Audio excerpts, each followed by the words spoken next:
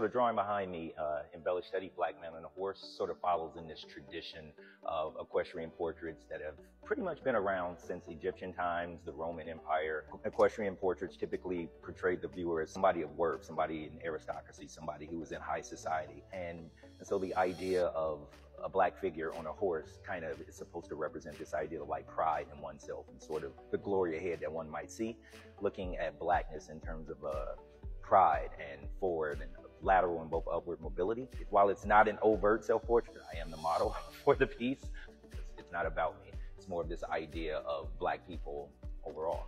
I have been working with glitter as a sort of surface texture and to represent these kind of Afrofuturistic tropes, thinking about space and the universe. And so I found that putting the figure in this large sort of circle made out of black glitter sort of made it look like you were looking into the cosmos, which sort of compounds on that idea of the larger ramifications of somebody who was grand, you know, and large.